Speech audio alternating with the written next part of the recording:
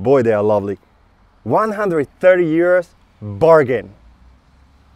That's a bargain. I mean, bloody me. They're already heating up. And it's like, what, like 10 seconds. Whoop, whoop. Hi guys, this is your boy Martin from MartinTheVlogger.com/shop, so the largest European shop for Can-Am Spyder and Ryker aftermarket parts and OEM parts. Anyway, Le Mans is back in action. I know one fan, one follower, one friend, Keith, is going to be super happy because he loves that bike, loves the color. I love it actually as well.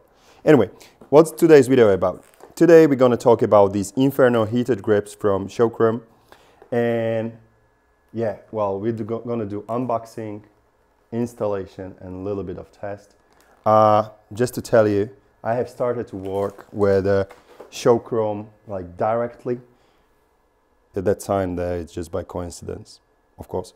And the thing is, what's the info for you is that I used to have Can-Am parts, big bike parts on my shop, but now they're for amazing prices. I mean, these heated grips, they are called Inferno, full plug and play option.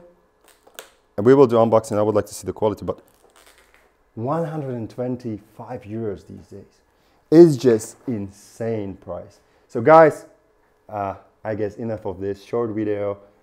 No videos for first 500 views and no bullshit around, kind of. Let's get started. All right now, so let's do the unboxing. Oh, good. So, wait, don't do that. All right. So we have glue. We will need it later on because you need to glue those hand grips. Remote control. I think there are preset up level of heat you can use, but I need to read more.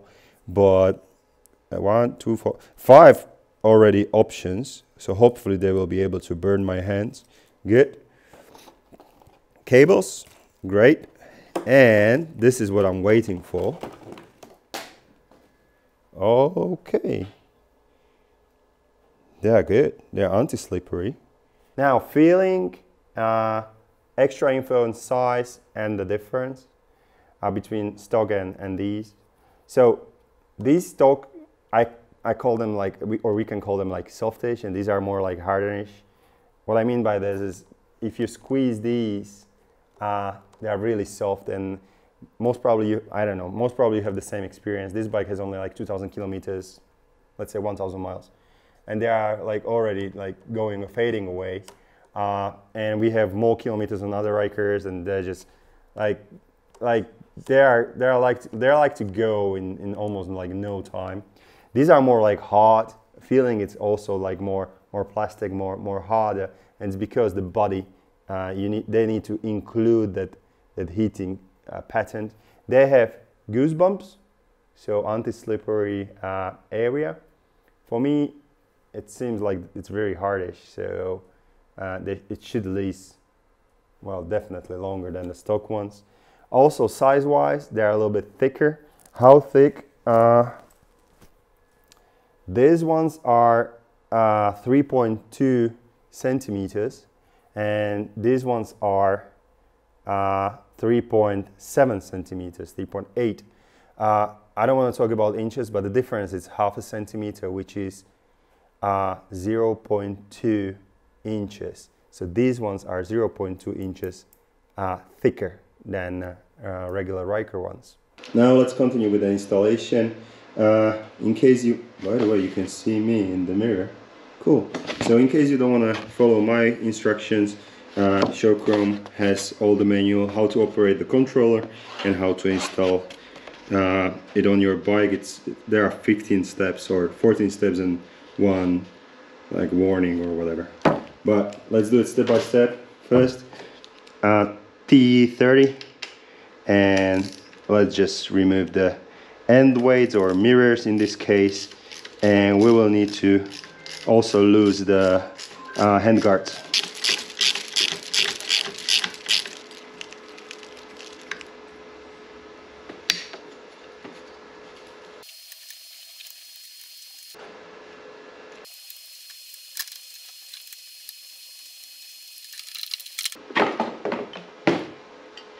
Now all the time I'm trying to show you the real experience is what you can face, and what I'm facing right now is that this mirror, can you hear it? Doesn't want to go out. And this one, the other side, went super smooth. Well, this happened to me already on other Ryker. So they've been over tight from the factory, and you can see there's the bolt that expands this. Okay, so it's way too much expanded and doesn't want to slip out. I still have hand guards on the other side, and I was able to get this mirror out, no problem. So what I will try to do now, I'll try to push this bolt that is inside, basically more inside, so it's not that expanding, so I'll be able to pull out the mirror.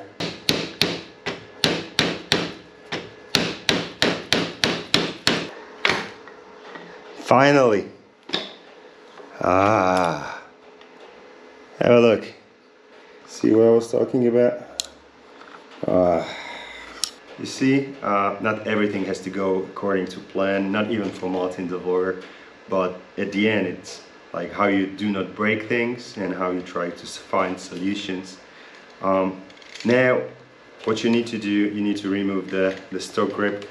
There is no glue really, so either you will just pull that off in case you are able to, or just use a blade to cut them. Okay, I don't give a damn. There you go.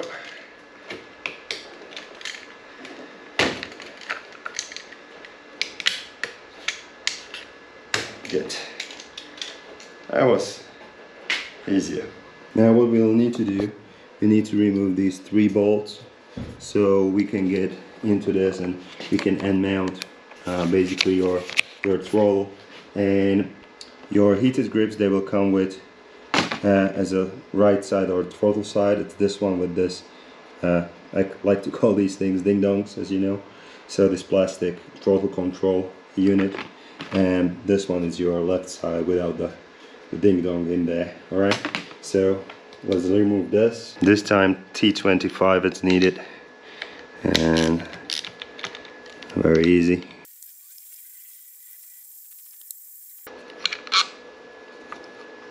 You don't have to like really remove anything much more, and now just pull this off like this. Good. And the same way you slide this new heated grip in.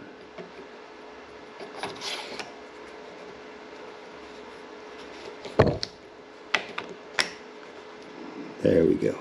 Somebody's worried that we'll do something wrong. You don't really have to be. I mean, you cannot put it in any kind of wrong direction. This pin, it needs to be facing forwards, and you know, it will nicely sit in there. And now I can feel like my throttle is back. Alright, so I can control my throttle unit, or basically the speed of the bike. Now maybe tiny tip, in case you will be placing it back, you don't have to worry that you will not put it back correctly as it was before, because here you have a hole and here is the tiny pin. So all you have to do is basically find that pin,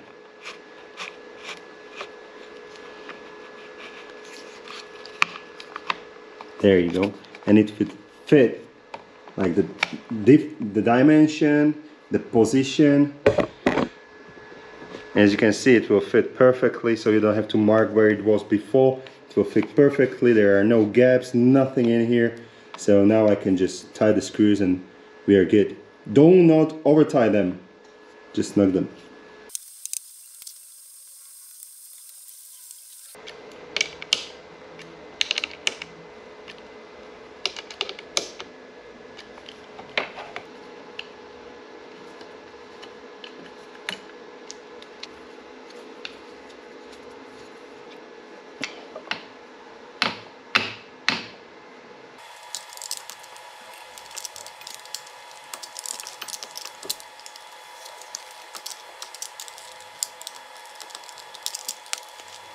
Now, there is a tiny difference between left and right side, and as you can see, I haven't removed really the handguards because we have our warning lights there. I just didn't want to do that, and that's plenty of space for me. Now, this side, it's basically side without any movement, so we will need to apply glue. So we will clean it before. This one, we will of course not apply any glue here because it's a throttle side, okay? So you want that hand grip to be moving.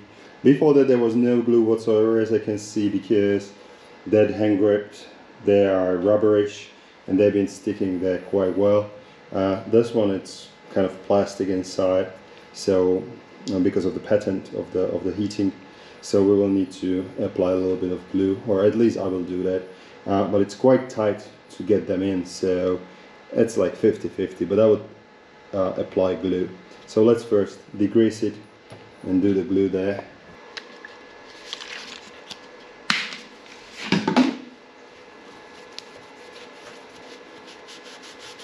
Now what I will do, I will use glue from here, most probably to here, and we will slide that in 2 lines, most probably, nothing crazy. And what you need to kind of be careful, this thing needs to be as close as possible to the controlling panel and cable, you know. Have a look how you have it on this side, where is the cable, and so you have the same rotation, so you have it symmetrical on one side and the other. That's the only thing that worries me, kind of, a little bit, tiny bit. Because, I don't know, I just need to have symmetrical things. I don't know why, it's just my obsession.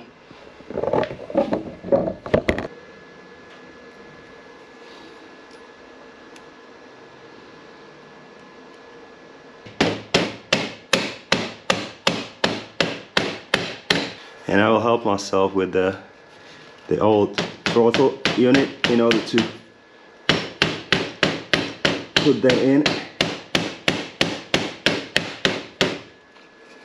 See? Use and abuse.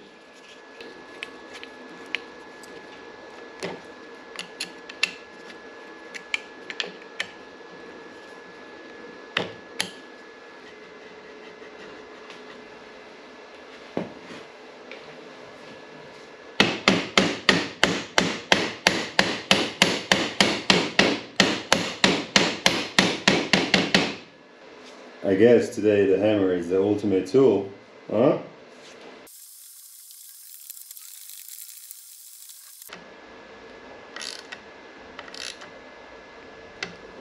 Now what we will do, we'll play with cables, and this is the controlling unit cable, so let's leave that alone.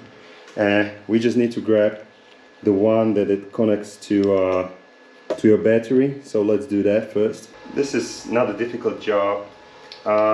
When unplugging battery, always unplug the negative side first, then the positive, and when you are connecting it back, always plug in first positive, then the negative. Now the unit itself has fuse, so in case something goes wrong, the fuse will blow out, so that's fine. And one more thing, when we are talking about plugging something directly to your battery, you might be worried that the unit will go nuts or whatever, and it will drain your battery, so you will be not able to start your Ryker. Well, this unit is pretty smart. So Inferno Heated Grips are pretty smart, because they will shut down, like completely down, when they feel that there is, or investigate or find out when there is below 12.5 watts. That's where it stops. And actually I don't know how many watts, but enough to start your Ryker, which is a great thing.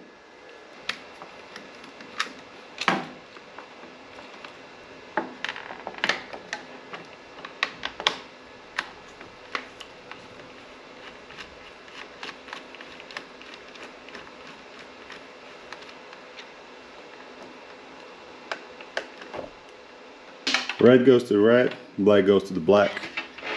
So red it's positive, just like that.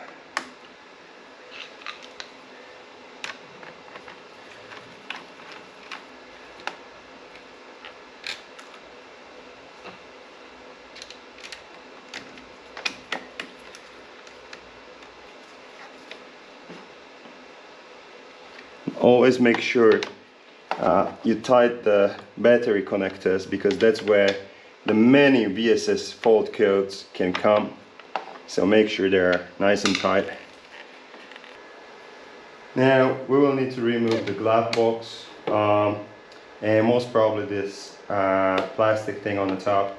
Removing glove box, 4 bolts here, you don't really need to remove the side panel. Just 4 push pins and not bolts, push pins here.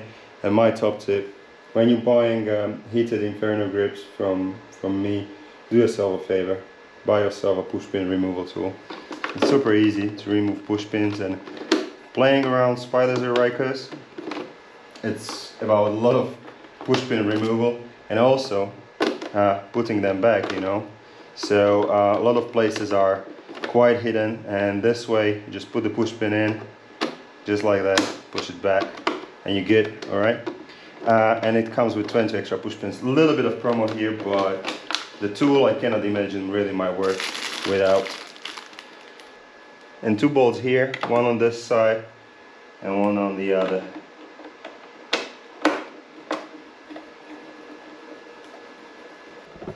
Now try to move it a little bit on the side. A little bit on the side. Don't break anything. Just raise it.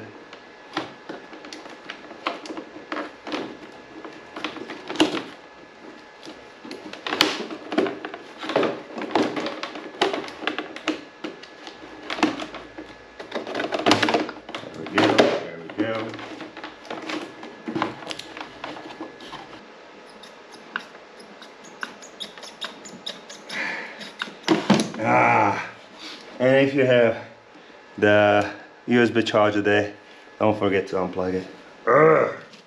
Now, this job, what's about to happen, is the job that I personally hate. This has nothing to do with this cable. It has nothing to do, well, there's a lot of things to do with these 2 cables. So we have 2 cables here from our one side of the heated grips, the other side. And of course, you have also the controlling unit, and from the controlling unit we'll try to get the cable to this area here, so everything will be plugged in inside and nothing's going to be visible. Same as this power cable, so it will go under the light all the way up here. That's not difficult, alright?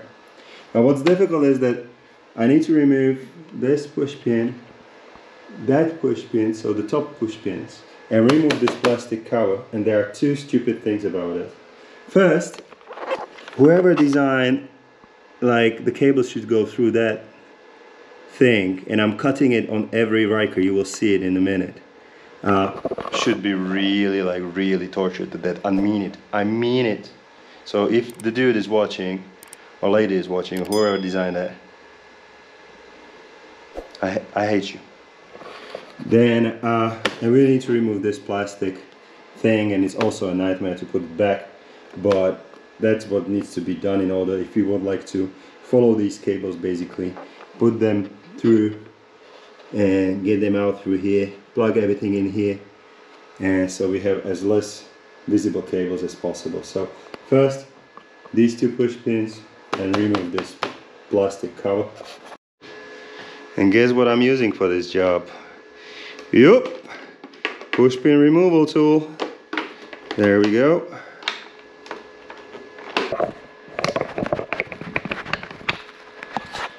Look, the cables are hooked there.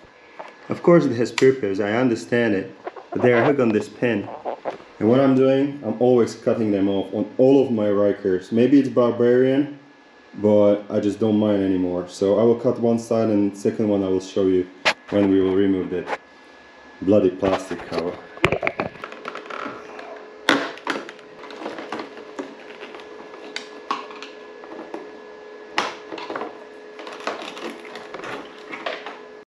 So this is what I'm talking about. These 2 pins, they hold cables. For me it's complete nightmare. It's up to you if you will keep it there and you will be fighting, or if you will cut them. Trust me, I did it so many times.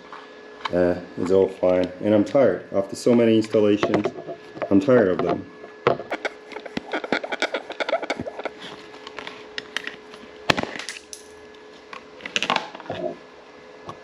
Before we will start to connect the cables, I will prepare for myself the holder, so I know how to play with the cables around. And it's a holder for your controlling unit of the heat intensity. So I would like to have it here somewhere, something like this. And course, the holder comes with the packaging together, with the rubber spacer.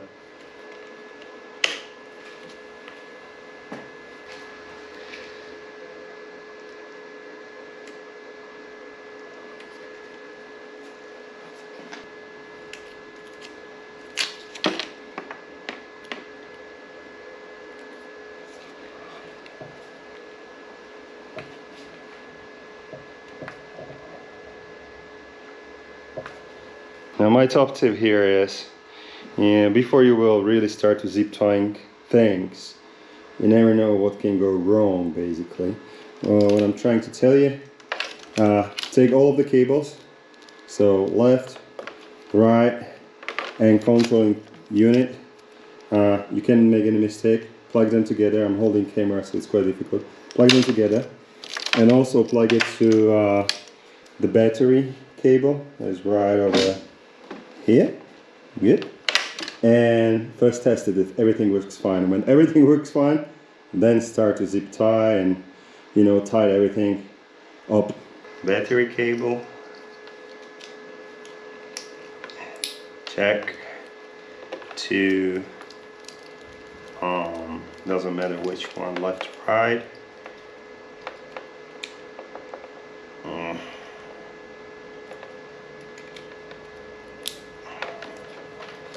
Left, right. Check. Now let's try to test it. There we go.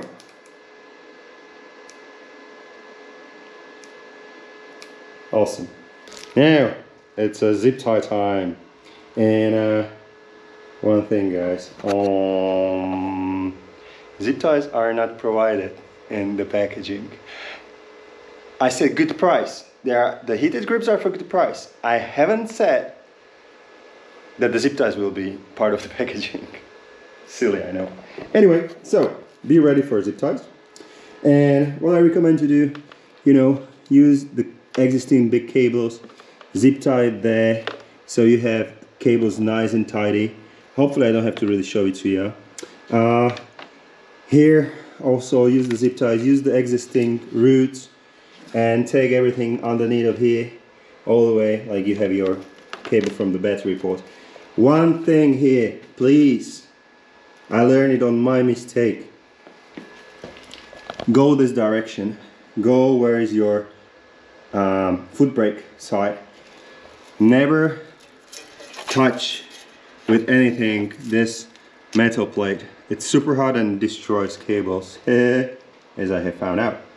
So my tip is always go with the cables from this direction up all the way there. So let's play around a little.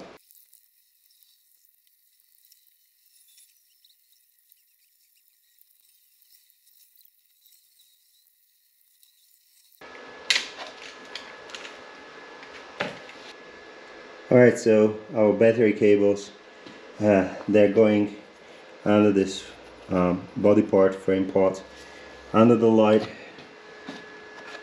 below the cable, but on top of that another frame part on the right side, or the side that where is not the throttle. And here I have highlighted it into the hole like this, so all of the cables, everything is connected in there. So and I have tested also the glove box, if it can fit. It fits there perfectly, so that's all fine. Now what we need to do, we need to return that bloody plastic right over there, put everything together and test it.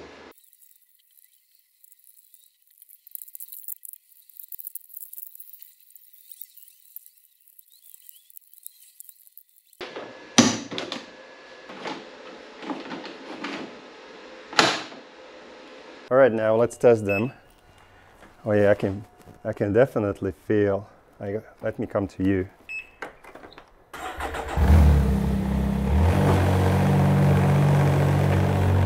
Okay, hopefully you can hear me, even though the engine is on. But I can definitely feel the grips are bigger, and this is something I'm used to from Spyders. I mean, just those 0.2 inches only, or half a centimeter. It's a big difference. I feel much more comfortable. Now, let's turn them on. And the thing with them is that they will never give you full power until you need to cross 2000 RPM, because they can take quite a lot of juice from your battery. And so we will not do over 2000 RPM because it's rainy, and we just clean the bikes for weekend tours, but I'm waiting. But I already feel that they are heating up.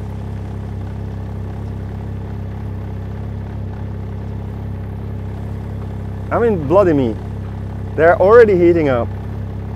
And it's like, what, like 10 seconds?